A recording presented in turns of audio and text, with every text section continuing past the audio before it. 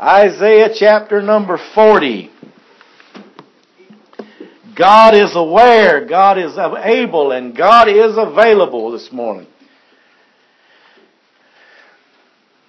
Isaiah chapter number 40. Beginning in verse number 27. Isaiah 40 and verse number 27. Why sayest thou, O Jacob, and speaketh, O Israel, my way is hid from the Lord, and my judgment is passed over from my God? Hast thou not known? Hast thou not heard that the everlasting God, the Lord, the Creator of the ends of the earth, fainteth not, neither is weary, and there is no searching of His understanding? He giveth power to the faint, and to them that have no might He increases strength. Even the youth shall faint and be weary, and the young men shall utterly fall. But they that wait upon the Lord shall renew their strength. They shall mount up with wings as eagles. They shall run and not be weary. They shall walk and not faint. Praise God for His Word. Praise God for His promises. Praise God for His touch in our lives. Praise God for His knowledge of us. In the good times and the bad times and the sad times and the happy times, God is aware, God is able, and God is available. One little footnote, I want you to notice verse number 31. That's not where our text is, but there's about a half a message there that I want to throw in real quick. It's notice the order of that verse. But they that wait upon the Lord shall renew their strength. They shall mount up with wings as eagles. They'll fly to begin with. You're just flying around, zooming from one place to another, flying through crisis to crisis to crisis. And then we learn as we walk with the Lord and as we wait on the Lord, then we learn to run. We come down from the flying and we just start to run a little bit.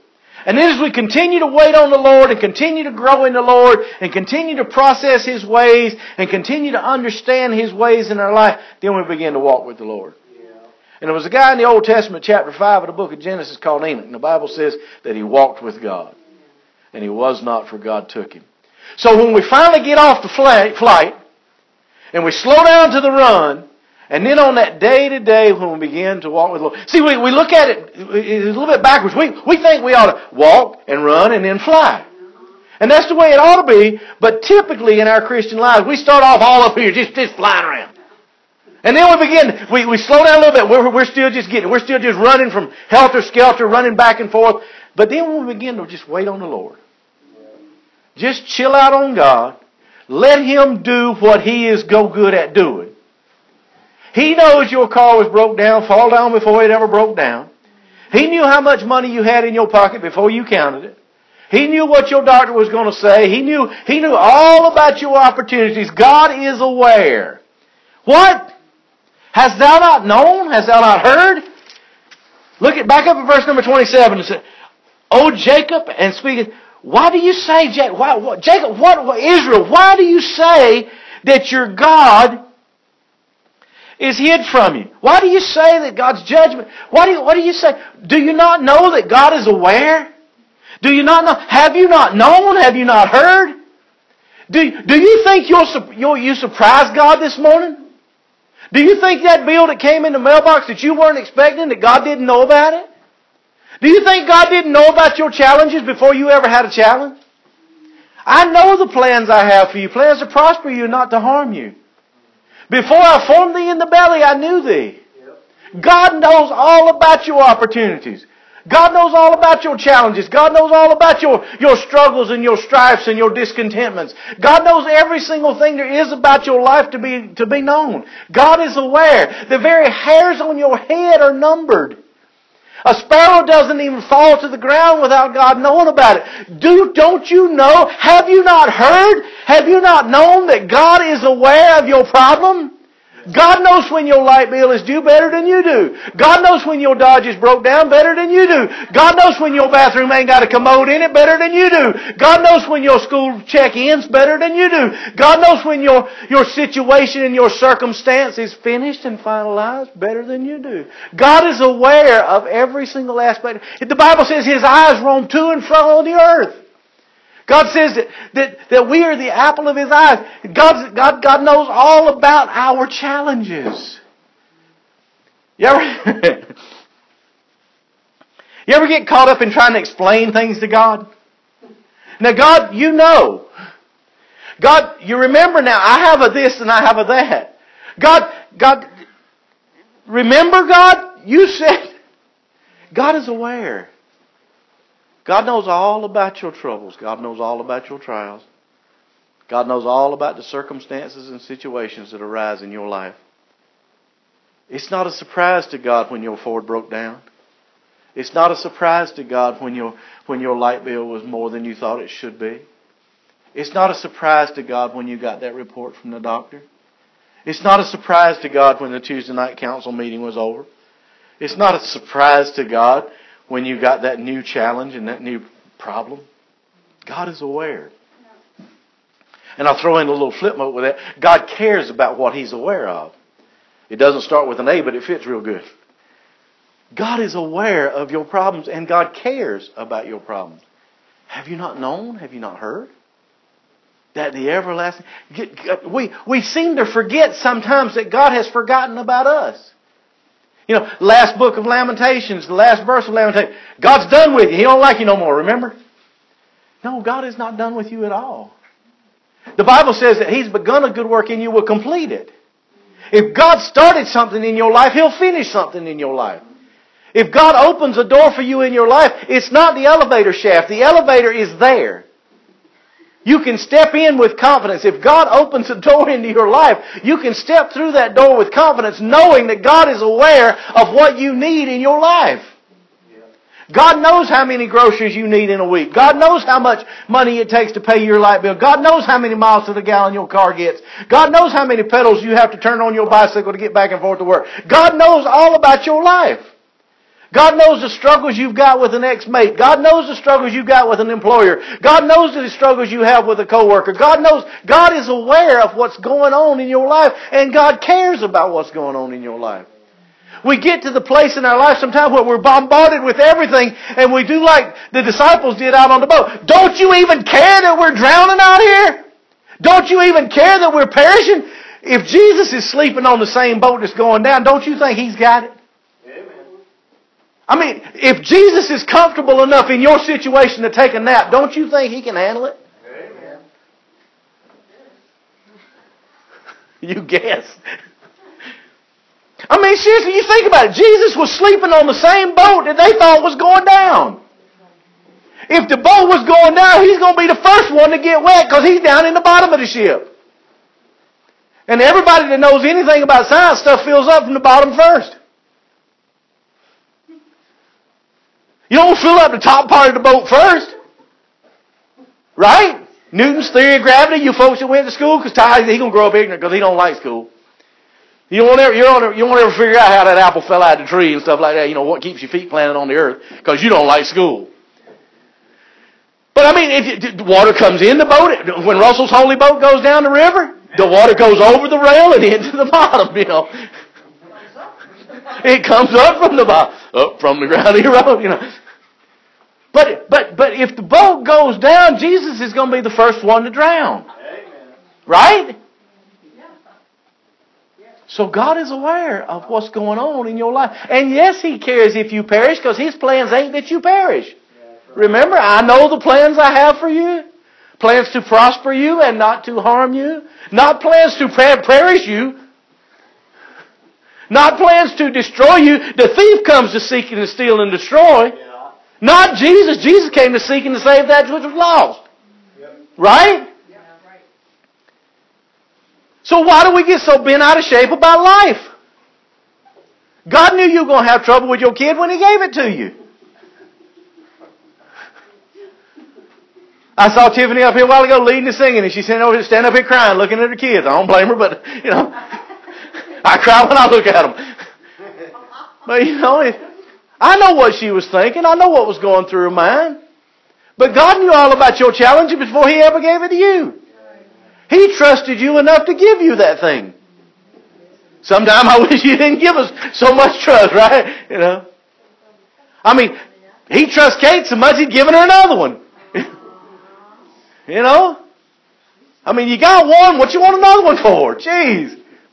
God is aware of what's going on in your life. Why do you say, my way is hid from the Lord? Why do we say, God, don't you know what's going on in my life? God, don't you understand what I'm going through? God, don't you know that this, that, and the other thing's going on in my life? That's the way we pray, ain't it? We explain things to God. Now, God, you do realize, of course. No, God is aware. He says, why do you say that God doesn't know what's going on in your life?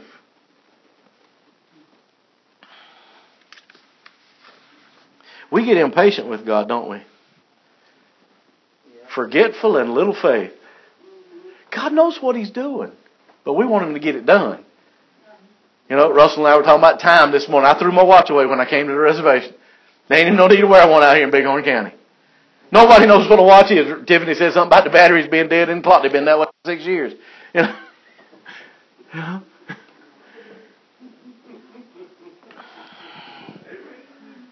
Why do we make such a reckless claim here? My way is hid from the Lord. My way is not hid from the Lord. My God is aware. Have you not known? Have you not heard? The everlasting God, the Lord, the Creator of the ends of the earth, neither faints nor is weary, and there's no searching of His understanding. If you could figure out God, then you'd be as smart as God, and that ain't going to happen. If we knew all about and how to fix things better than God, we wouldn't need a God. God is aware. He's aware of what hits us. He's aware of what's going on in our day-to-day. He's aware that we're surrounded by all kinds of unsympathizing hostility. God knows all about them Tuesday night council meetings. God knows all about that court appearance. God knows all about everything that's going on in your life. But we find ourselves to get all fretful, get all fearful, get a distrustful spirit. And my favorite one, God's forgotten about me. God's got more important things to do than to worry about my little problem. I love to hear people talking about, I got a little praise. What's harder for God? To cut your grass or create the universe? Probably cut my grass. I've seen your grass, that's probably true. Whatever our problems is, God is there and aware, and God cares. You know, God cares. God's able. Not only does He care, but He's able to do something about it. You know, there's multitudes of things that I'm faced with every week that I wish I could fix. My God can. You know, over in the Old Testament somewhere, I forget exactly where it's at, but it says, can God build a table in the wilderness? Oh, yes, He can. Can God make flowers to bloom in the desert? Oh, yes, He can. Can God take an old sinner and turn him into a preacher? Oh, yes, He can. Can God take an old jail and turn it into a church house? Oh, yes, He can. God is able to do exceedingly abundantly above all that we're able to ask or think. God is able. Have you not known? Have you not heard? The everlasting God, the Lord, the Creator of the ends of the earth, neither is faint nor is He weary, and there's no searching of His understanding. Our God is able. Amen.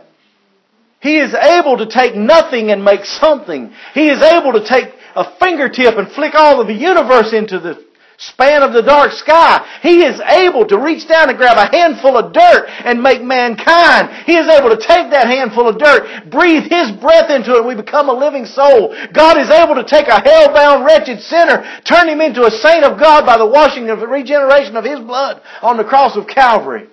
God is able to come down from the portals of glory, live as a human being on the face of this planet without sin, and at 33 years old die as a spotless, sinless sacrifice for you and for me.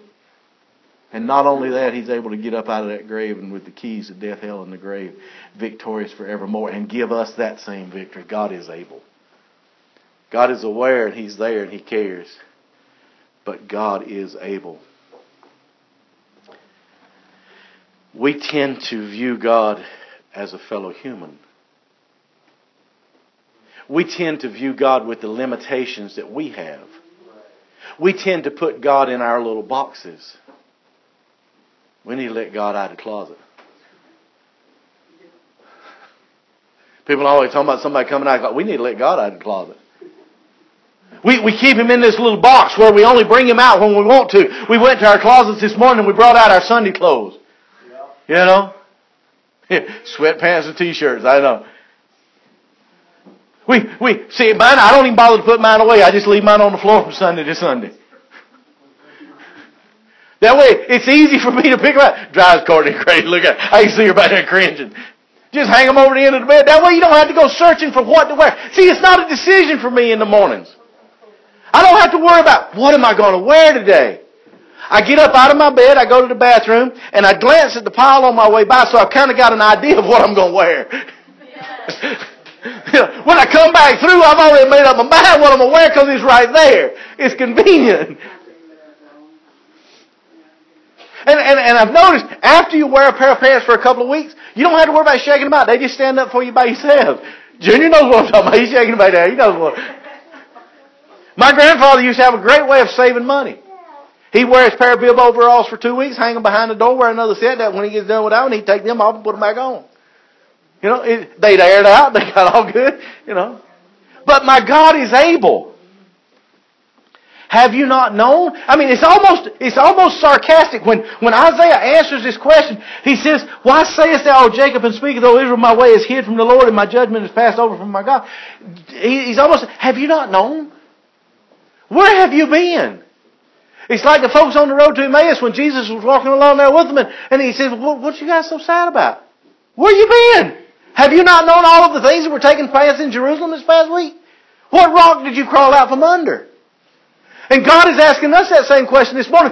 Don't you realize how many things I've been involved in your life? How many days you wouldn't have made it through without my involvement in your life? How many bills you have that wouldn't have been paid without my involvement in your life? You wouldn't have breath in your body without my involvement in your life. My God is able. He's able. Jehovah never faints and He's never weary. He never gets tired. He didn't rest on the Sabbath day because He was tired. He rested on the Sabbath day to give us an illustration of when we ought to rest. Our God don't get tired. You wake up at 3 o'clock in the morning with a burden on your heart. God ain't asleep. Remember Elijah up on the hill? Maybe he ought to holler out. Maybe he's on a trip. Maybe he's taking a nap. Talking about Baal. Our God never sleeps or slumbers. Our God's always.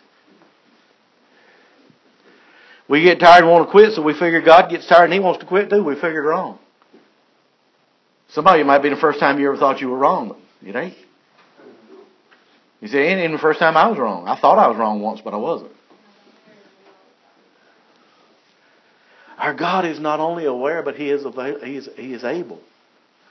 He is able to do for us. He is able to take care of you when there's no way of taking care of you. He is able to take care of you when the world says that there's no hope for you. He is able to take care of you when the employers can't take care of you. He is able to take care of you when the spouse can't take care of you. He is able to take care of you when the doctors can't take care of you. Our God is able. Amen. And He's good at it. Not only does He not lack in strength, but He supplies it. Those that wait on the Lord shall renew their strength. He's the giver of our strength. He gives power to the weak, and those that have no might, He increases strength. Even the youth shall faint and be weary, and the young men shall utterly fall, but our God never falls. God is able. Isaiah is trying to encourage these people. They're getting ready to go into the 70 years of Babylonian captivity. They've been through some stuff. They're kind of discouraged, and they're coming up on a time when it's going to get more discouraging. And Isaiah is telling them, have you not known? Have you not heard? You're going to go through some hard times, and you got to know that your God is aware of what you're going through. You're getting ready to go through some tough days, and you got to know that your God is able to take care of whatever situation you face. Your God is able to take care of whatever problem comes against you. You got to know. If you don't go into tomorrow with the fact settled in your mind that your God is able, you're going to have a tough day. If you don't face tomorrow with God taking care of your tomorrow before your tomorrow ever gets here, you're going to have a tough day. If you don't know that God has you in the palm of His hand and that no man can pluck Him out of His Father's hand, you're going to have a tough day. Yep. God knows what our needs are. God is aware. Amen. And God is able to do something about it. I listen to some of y'all tell me about your problems. You tell me about your challenges. And you tell me about your stuff. And my mind thinks a couple of things. My mind thinks sometimes, well, if you just listened when I told you how to fix that a long time before you started it. And then my mind thinks sometimes, man, I wish I could fix that for him. Man, I wish I could take care of that for him. But I know there's a song. Oh man, it was written so long ago, I don't even remember when it was written. And there's a tenor singer that sings it. But he says, it's I can't do all of this stuff, but I know a man who can. I can't take care of your problems, but I know one who can. I can't fix your challenges and your opportunities, but I know one who can. And our God is able. And not only is He able, but He's available. Our God is available. 24 hours a day, 7 days a week, 365 days a year. Our God is available. You will never knock on heaven's door when there's nobody home. That song we were singing a little bit ago, it says in that last part, it says, you're right here with us. I learned it a long time ago is stay right here with us. I don't want Him to leave me. Yeah. Stay right here with us. Just keep on dwelling with me, Lord. Keep on staying with me. Beg like David did, please don't take your Holy Spirit from me. Our God is available. He's available for what? To renew the strength of those that wait on Him. See, if you're trusting God to take care of your problems, God is available to take care of your problem. Right?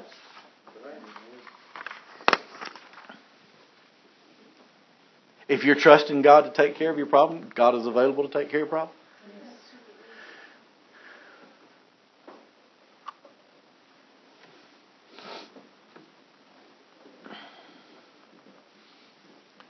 Look at verse 31. No, let's look at verse 29. He gives power to the faint. You ever been faint? You ever been just, God, I don't know which way to go. God, I don't know what I'm doing. I don't know how to do what I'm supposed to be doing. I don't know why I'm doing what I'm supposed to be doing. God gives power to the faint. Amen. And to them that have no might, He does what? He increases our strength. That's right. The ones that can't handle it, He said, I'll give you the strength to do it. Notice He doesn't say, I'll do it for you. See, that's a lot of times we want God to just do it. We want God to just fix it. We want God to just take care of it. But He says He'll give us the strength.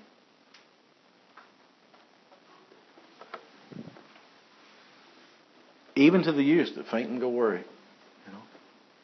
There's going to be days when you get tired. There's going to be days when you just feel like, why bother? Those are the days when you need Him the most. I get tickled at people. We use God as a last resort instead of a first resort. Sincere and steady dependence on Him with an obedient trust and no misgivings about His faithfulness in doing what He says. It's not about our need.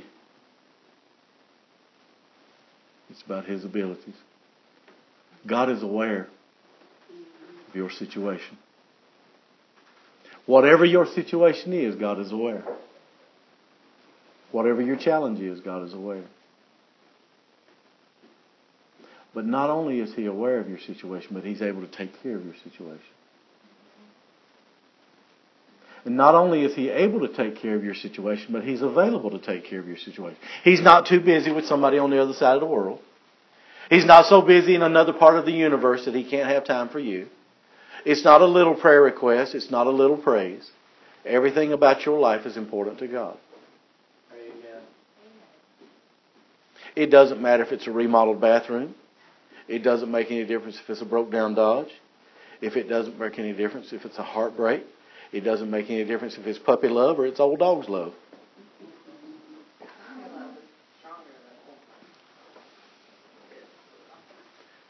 our God is available to take care of whatever's going on in your life.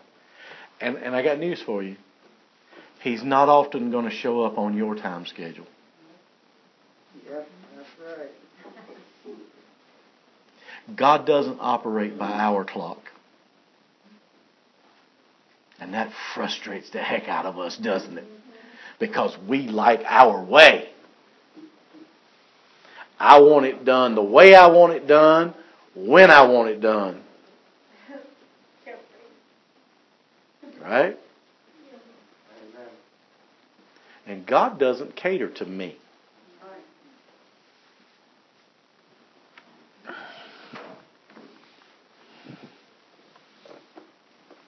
What does it mean to wait on the Lord? Oh, sometimes it means some sleepless nights if you're not totally dependent on Him. Sometimes it means some stressful days if you're not totally dependent on Him. Sometimes it means some frustration and some stomach spasms if you're not totally trusting on Him. But He says, those that wait upon the Lord shall renew their strength. I like to be as strong as I possibly can. And I like to mount up with wings as eagles. Amen. And run and not be weary.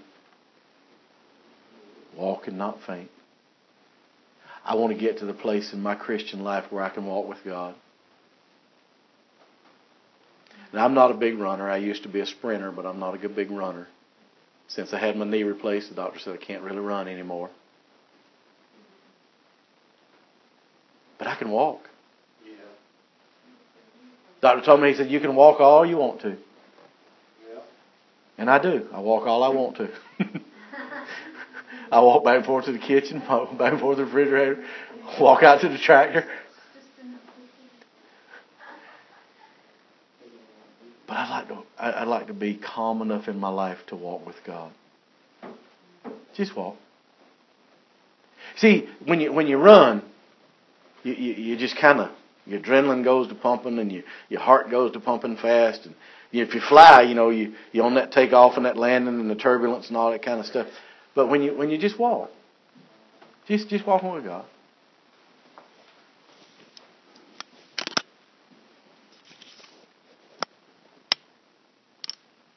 Just walk. Come here, Tom.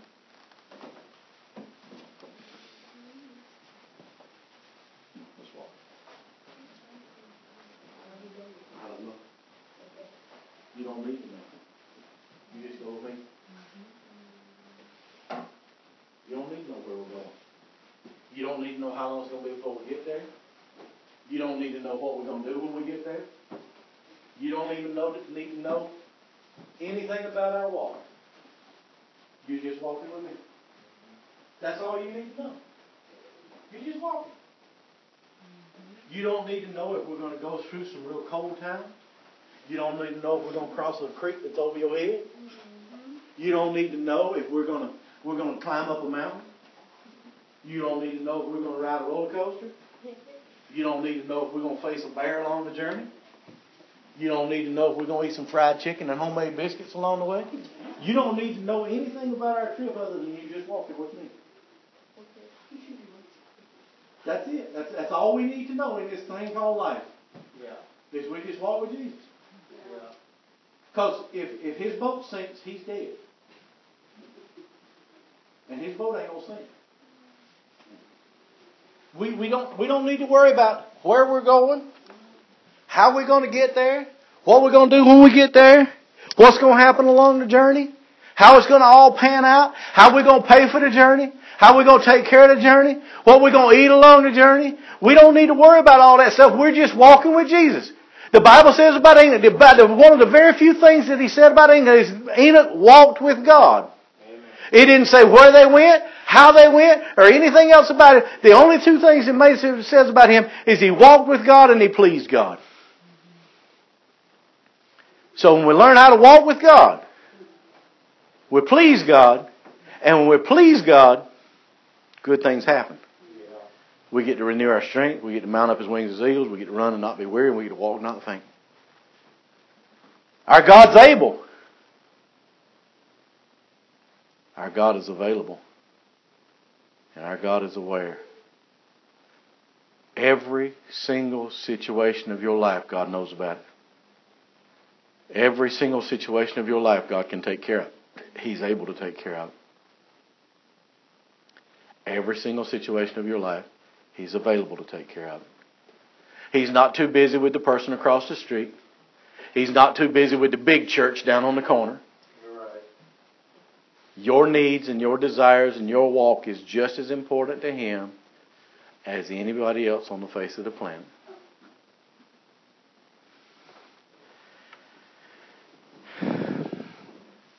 We're always tempted to get tired, to give up, to get discouraged, to think God doesn't care, to wish we were in somebody else's shoes.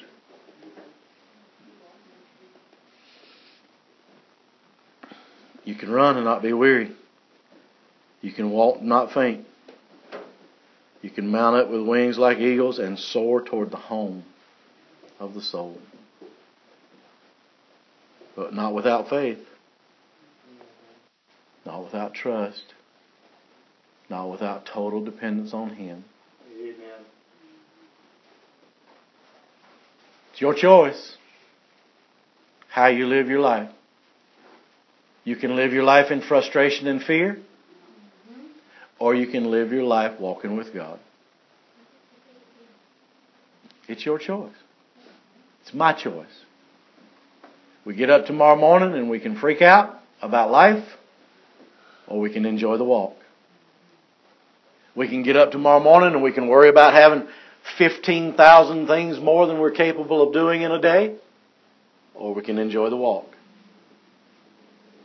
We can go to the mountains and we can worry about getting to the top, or we can enjoy the walk.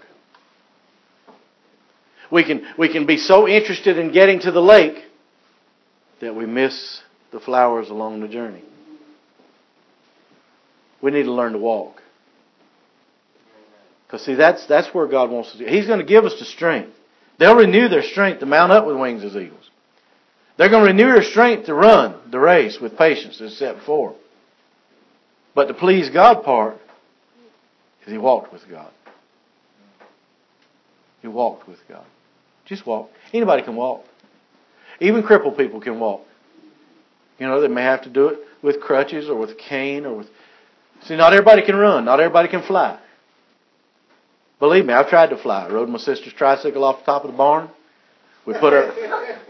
We pinned towels off around her neck and jumped off the side of the house. We even got us some umbrellas and jumped off the side of the house. Not everybody can fly. You know, Mary Poppins, Peter Pan, a few of those others. But not everybody can fly.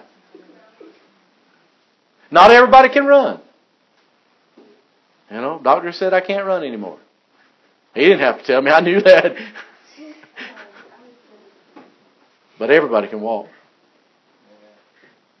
Even people with no legs can walk to a certain extent. Do you want to walk with God today? Or do you want to keep living in the mental anguish that you live in? You want to renew your strength and walk with God, or you want to keep being frustrated about life? You want to keep going the same way you've been going, just get all bent out of shape about everything, lose your cool about everything, or you just want to walk with God? It's our choice. I'm sure glad that camera don't pan the audience. That's the reason I took the microphone off a while ago up here. I didn't want that computer following me around. Somebody asked me the other day, said, on your videos, how do you get that camera to move? Who's operating your camera for you? I said, God. It's just we have a cameraman. Yeah, really. We hired a professional. We've got a whole sound crew that takes care of all of that stuff. You don't realize how blessed you people are.